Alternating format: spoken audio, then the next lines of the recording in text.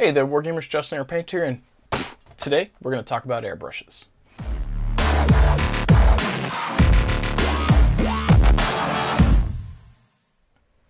Hey there, Battletech and hobbyists, hobby fans. Justin here, and today, as the intro said, we're going to be getting into airbrushing. Now, in today's video, we're going to be talking about the airbrush itself, not necessarily techniques, but the airbrush.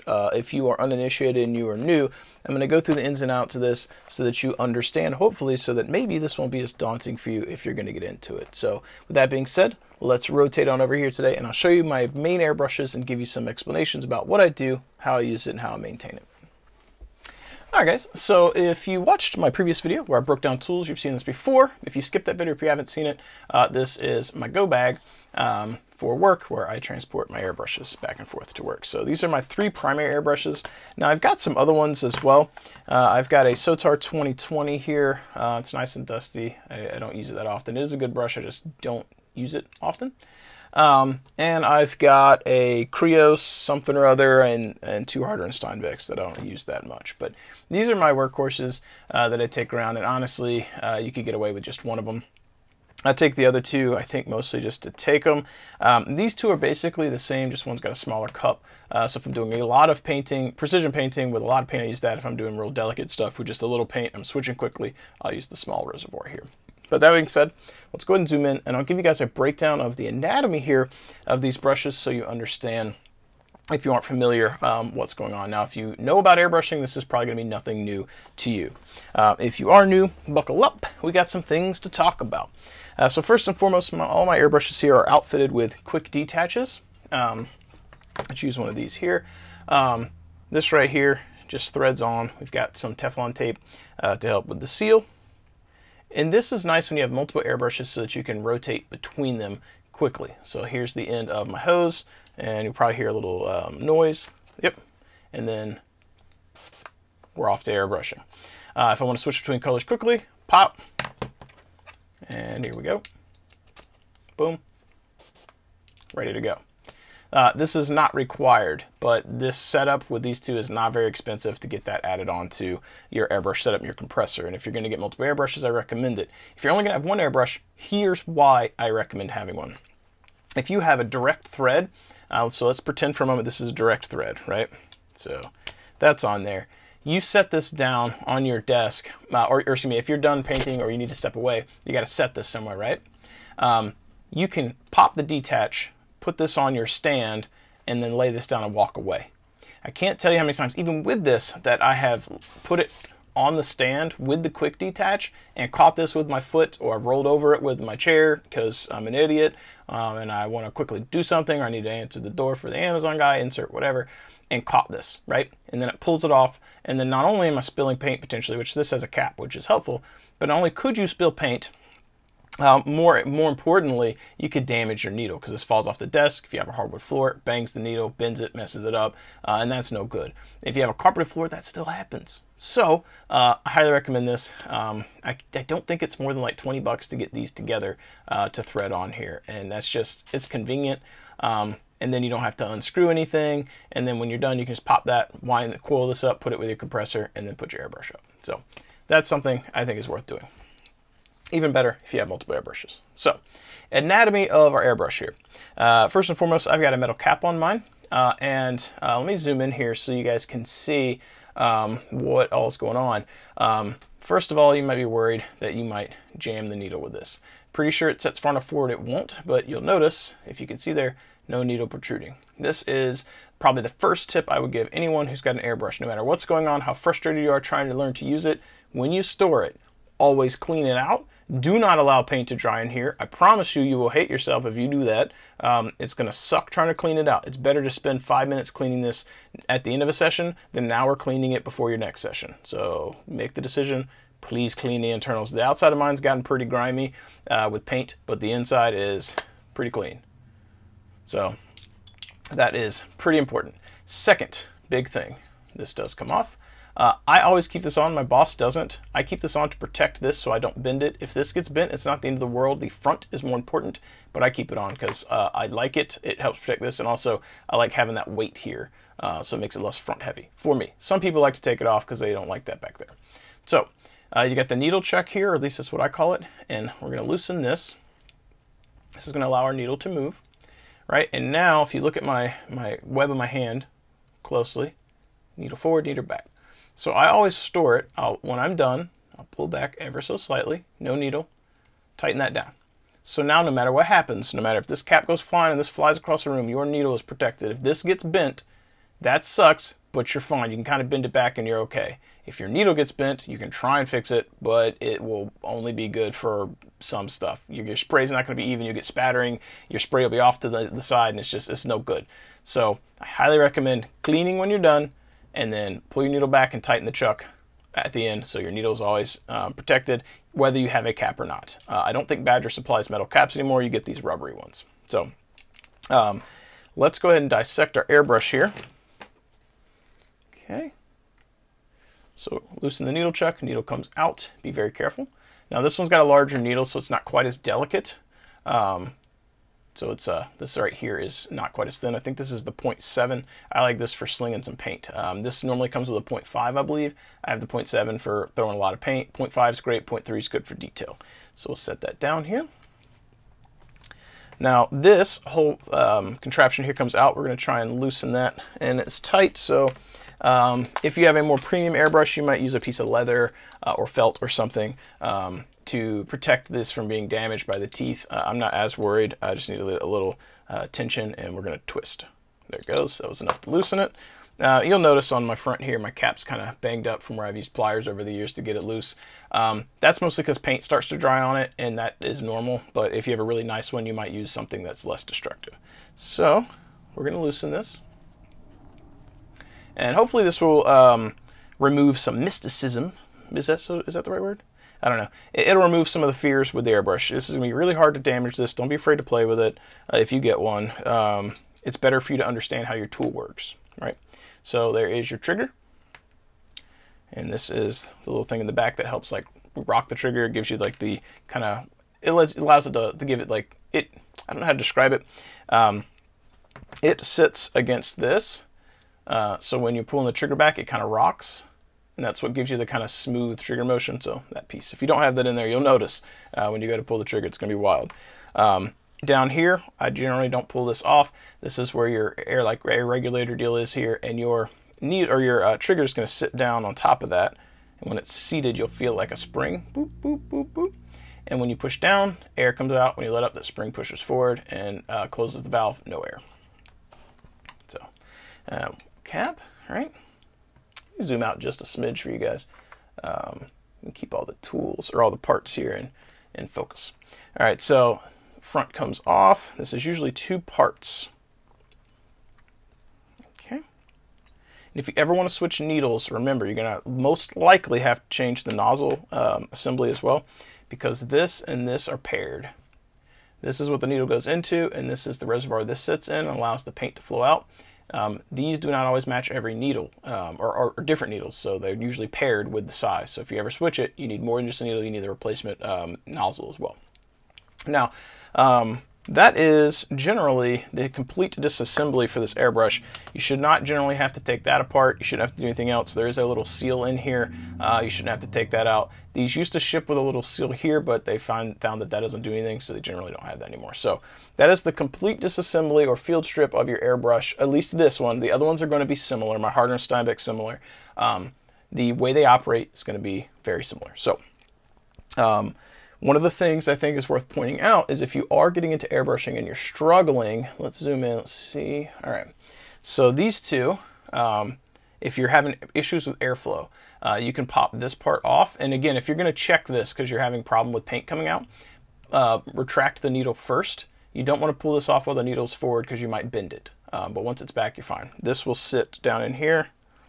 And if it was in your airbrush, it's going to look like that, right?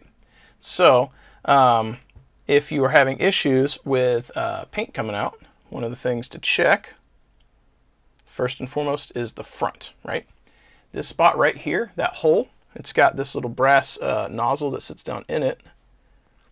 You can see that now, right? Sometimes paint gets around that hole and it dries around this little nozzle piece. So sometimes you have to get in here with a paintbrush, that stiff one, and remove that, and then start jamming on that with a little bit of alcohol or something to get it loose, clean it, wipe it, and then reaffix it.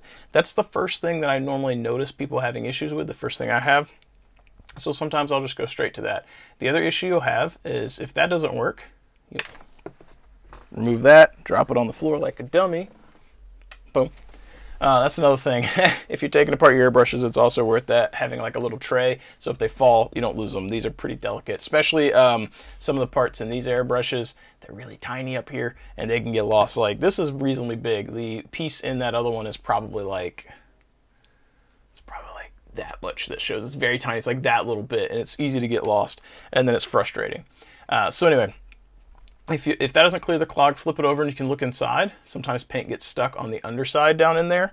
You can get in there with a paintbrush and kind of scrape at it and get it loose, clean it out, and then sometimes down in here, clean that off. And then usually that gets like 99% of my clogages handled. For reassembly, got that together. We're going to seat this. Always do this before the needle. Always do this stuff before the needle. You don't want to be sliding this over the needle and bending it. So sit that in. And when you're disassembling, back up before you assemble. Another area for paint. Sometimes there's paint that gets stuck down in here on this nozzle. So you can use a little bit of alcohol and you can rub that off. This is reasonably fine, but a little bit of rubbing alcohol helps. So anyway, we'll come in here, knock stuff around like a dummy. We'll seat that, put that down on top. And I find that a firm like hand crank is good. You don't have to use pliers, just a hand crank. So like boom, boom, boom. That's pretty good. That should hold you. Now, for the other reassembly, we'll get to that in a moment. I do want to talk about this part here. So this is only going to go, generally all of them are going to be very similar. It's only going to go one way. So as you can, I can rotate this and that won't move. I can turn it. There we go. So like that doesn't, now it does. There is a spring in here, and this is what allows your trigger to move. All right, so we've got a little chuck right here as well. This, when you loosen it, relieves tension on the spring, and it makes this much softer, right? It's like because the spring's not constricted. And then you can get in here. I like to have mine all the way down. So I've got a little bit tougher of a spring to push against. I like the forward. It's under tension, so it pushes forward with a certain pressure that I like. But if you want to loosen that so your trigger's a little smoother to your liking, this right here also turns. And that's the thing, that if you're disassembling at least the Badger, some of the other airbrushes are a little different on this front, but they'll all be similar. But in the Badger, because this is right here next to that, if you want to remove this, you got to pinch both, and this is the thread that you're trying to rotate. Sometimes you got to do it and you catch this when it gets real loose, and if you loosen that completely, this comes apart and the spring comes out. Not the end of the world, but putting back together, something that you would have to fiddle with. So we'll put this partially back in. So what I usually do is I'll go all the way forward until I feel it. You'll feel it. You won't be able to really crank. Okay, so that's forward. I'll pull that back. You can leave it a little loose, but I'll pull it back some, and I'll hold my fingers. So fingers here, holding that back. This goes in. Curve to the rear. If I can get that back out here. Yeah. There we go. Sorry, it had fallen weird. So curve, facing backward. Just going to prop that against the little trigger or the spring mechanism. We're going to seat this. All right. And then release the pressure. And then, so we didn't quite get it seated properly. There we go. So if you didn't get it right, you'll feel it. You want to make sure you're feeling the spring, the push. Boop, boop.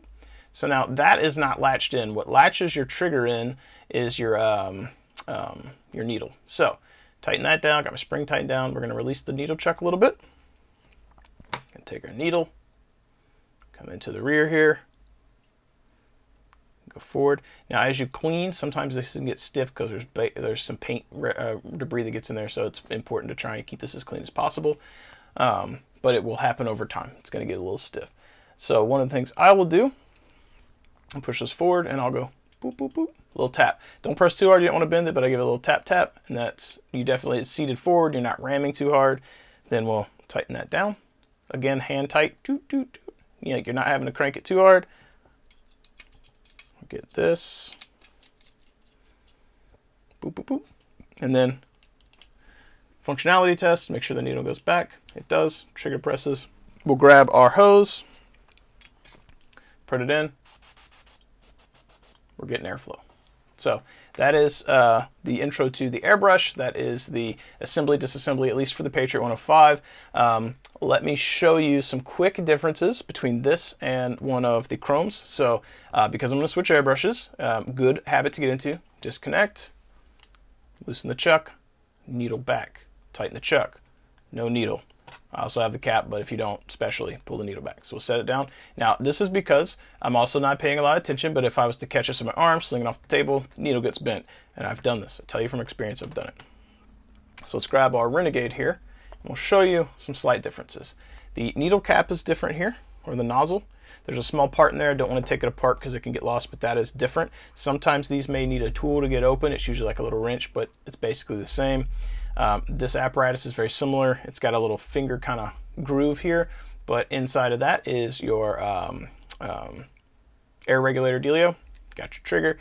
The disassembly is also the same. This is where things get different. It's got a crank back here, and the only thing different that this does, which again other airbrushes do this too, you can set this to a certain setting, and that will restrict where the trigger goes. So I'll crank this all the way down, and you'll see this going forward. Can't pull the trigger. We'll release that, be like 5. See? And then we'll go all the way back. Trigger is, yeah, unrestricted.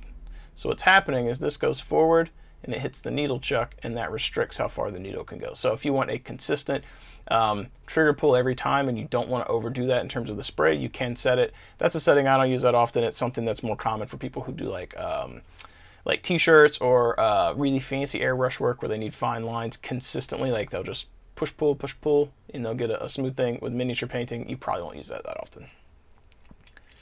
This comes off the same. Needle chuck is the same.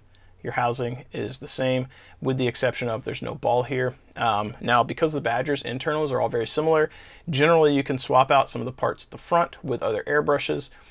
You could probably get an alternate nozzle put on here. You could probably use, with some finagling, the similar needle from this by cutting off the ball and modifying. So if you're into customizing tools to work for you, Badger can do some crazy stuff, but the main difference is no ball here with the needle.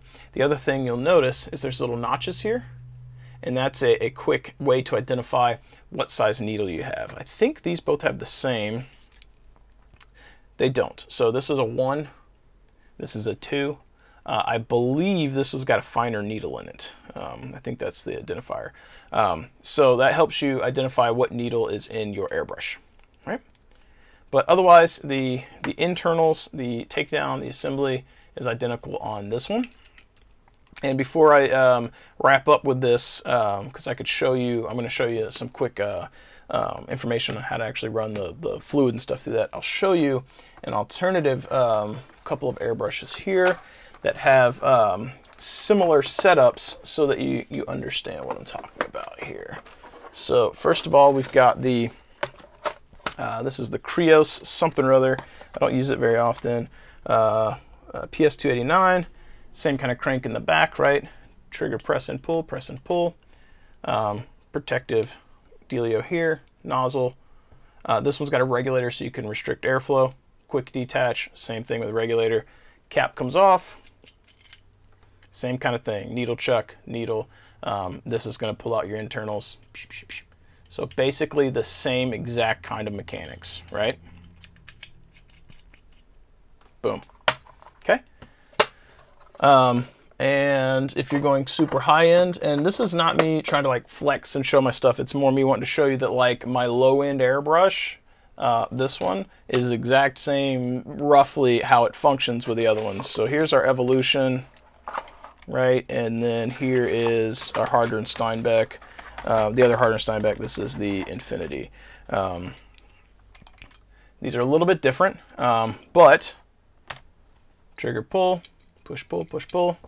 This one doesn't have a regulator on the back, a restrictor. Same thing, needle chuck, needle. This one even has the little notches on it, so you would know what size needle's in it. And there you go. And then this one's going to be very similar. This one's got a restrictor to stop how far it will go back, right? And this one clicks, so you can click it. Actually, do I have to go backward? There we go. So it's clicked. Hang on. Did I click it too far?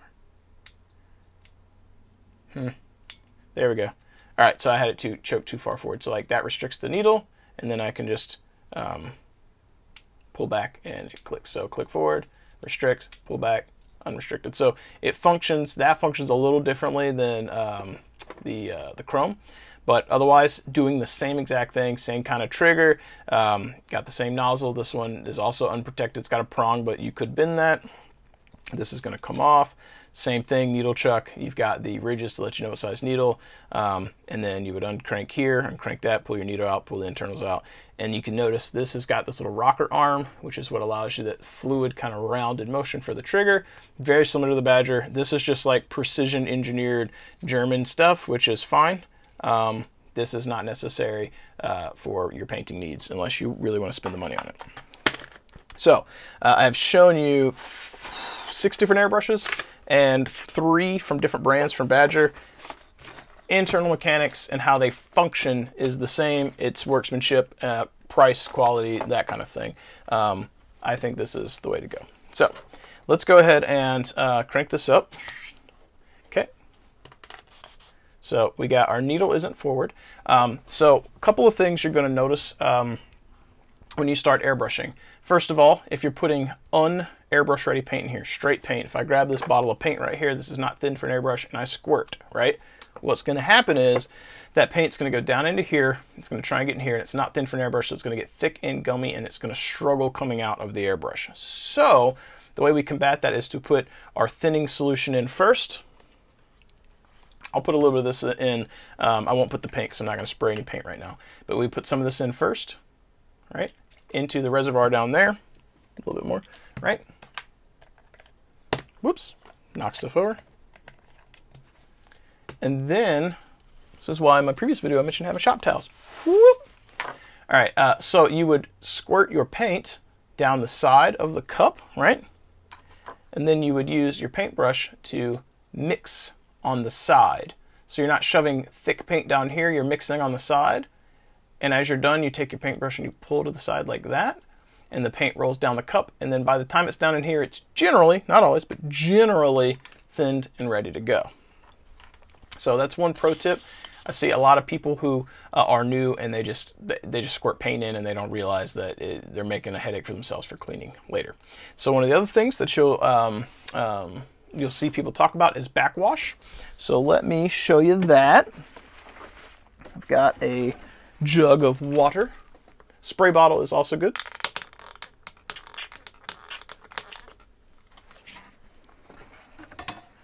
Okay, so the needle on mine is not forward, so we're going to go ahead and push that forward. Okay, so the paint or the water was dripping out because the needle went forward and it was just falling out of the front.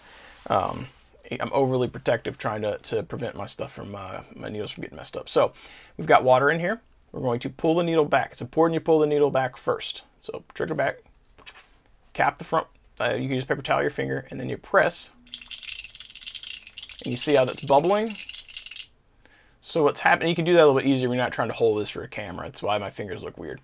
So what's happening is the air is trying to go forward. It can't go, and it's forcing it up into the cup.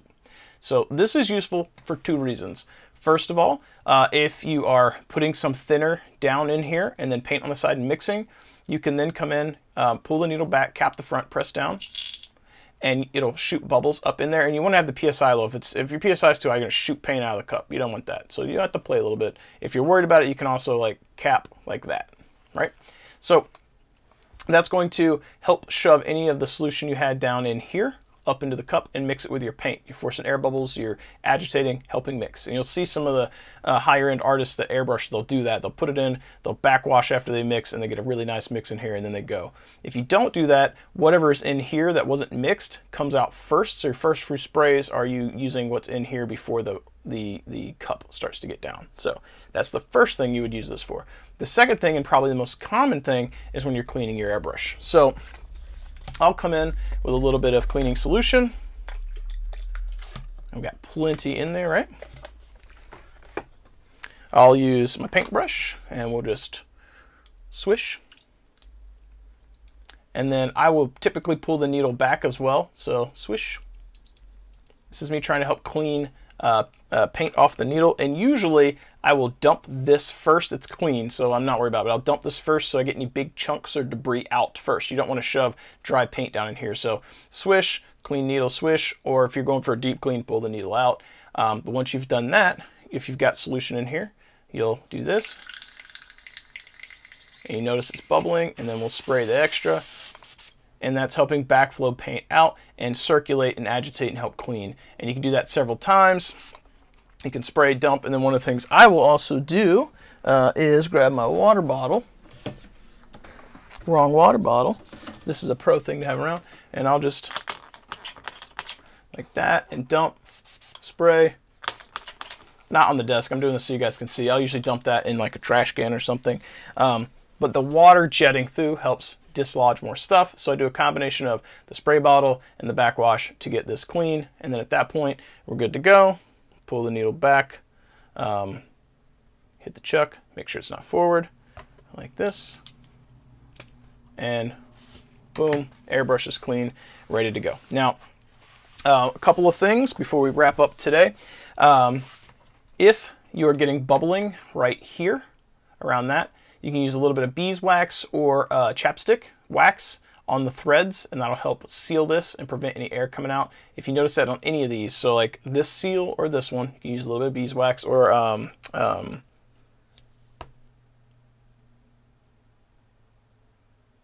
chapstick. I drew a big blank there, chapstick. And then down here, your Teflon tape is fine, or your like plumber's tape kind of stuff. This stuff right here. That right there to seal these. So that's the common stuff you get. It's a little bit of bubbling and whatnot. So to recap, we have covered the way these work, some basic maintenance and disassembly. And as we end here, I want to stress my two core things with airbrushing again when it comes to the actual tool. A, clean it.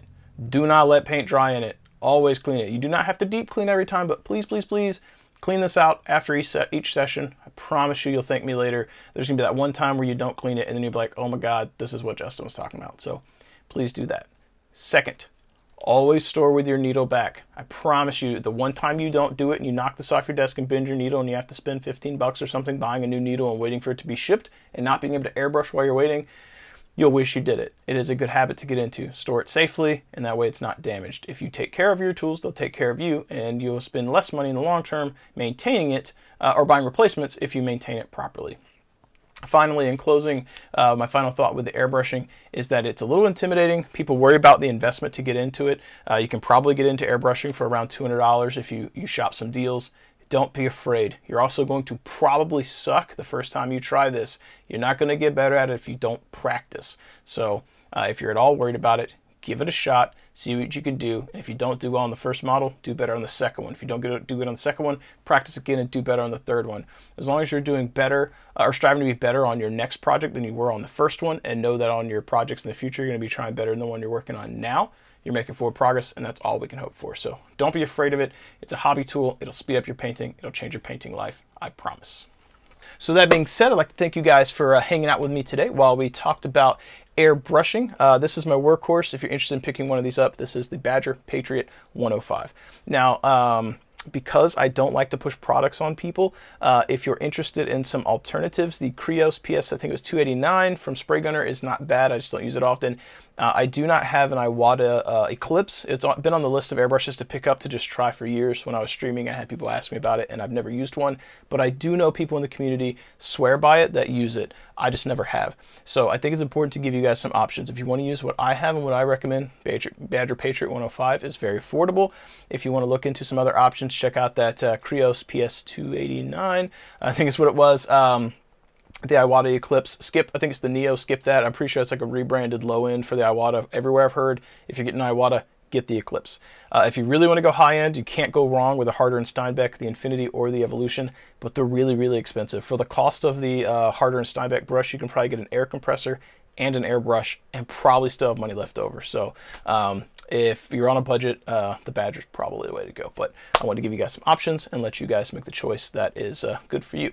As always, thank you guys for watching this. If you have questions, thoughts, concerns, stories about airbrushing yourself, or you want to pick my brain about something, sound off in the comments below.